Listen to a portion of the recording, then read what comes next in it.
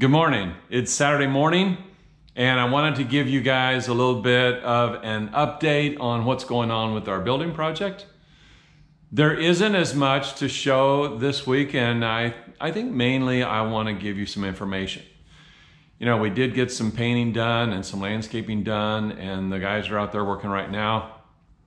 But the main thing I want to let you know is that we did get word back from the state, and our project has been approved. So this was the second time that our plans were submitted to the state fire marshal to be specific. And so we still will have our local fire marshal checking in on us and making sure that everything is the way it ought to be, because we do have a complicated building with basically 5 different buildings and a lot of different firewalls. So we do understand that this is a complicated build. But we're very happy to know that the framer that will be framing up the new roof is going to start work on our roof, our building, next week. The roofer will start in, and we're going to be very anxious to see that come to completion.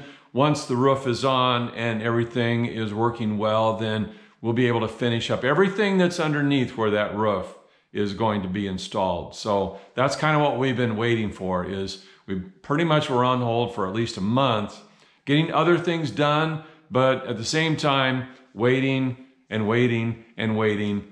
And we're just thankful that we are Christians and we have a lot of patience, right? Well, this is what happened this last week. We got a lot of painting done. In fact, all the painting to the exterior of the building is done. The only little piece left is this canopy right here. There's some finishing up that needs to be done there. But as far as the other areas that needed to be painted, that's all been done, all the way around. The lights still need to be put in. There's just a lot of exterior work that's been done. This indoor-outdoor drywall type substance is being installed, so that's good to see. And you can see the lights there, and that is going to be a very good entryway, whether you're coming in the front like here or whether you're coming in the back. And then over here we also got some landscaping put in.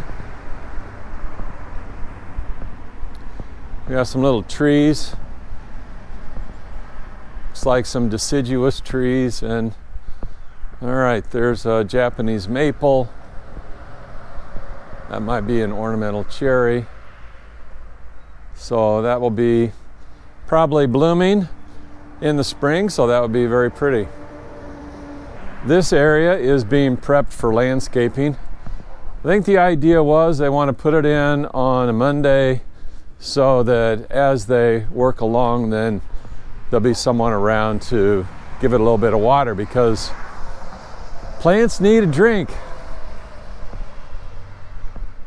Around here we have some mulch that's been laid down.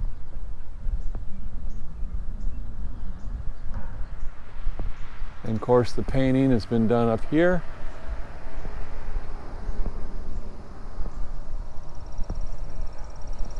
Oh, there's a little tree here too.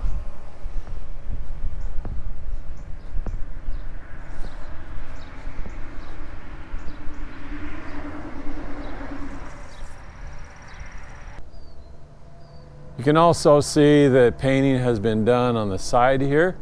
So that hardy board has been painted.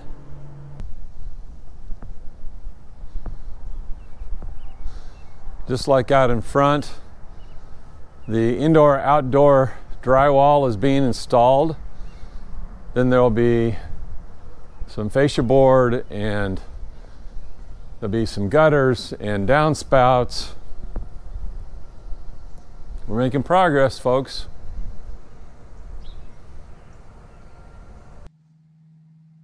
Thank you for tuning in, and I hope that you're excited about this just as much as I am. I'm very thankful that we're going to be able to proceed, and we got approval back even a day early from the state. So we're thankful to God for that. People are coming back to church more and more all the time, and I'm very glad to see that. It's good to get into the house of the Lord and to fellowship with each other and study the Word together. Once we get everything up and running again as far as our building, then we'll be able to get our nursery and also our adult and children's Sunday school started again. But we need volunteers. We also need some volunteers to help water the new landscaping. So if you have a green thumb, or even if you don't have a green thumb, if you like to play in water, or if you're just willing to come and water our plants for us, this is kind of a rough time of the year to be planting things. And so we're going to need some people to come out, 2 or 3, maybe just if we get 3 or 4 people to come out once a week to water, that would be a big, big help. So give that some thought and let me know if you're going to be able to help. God bless.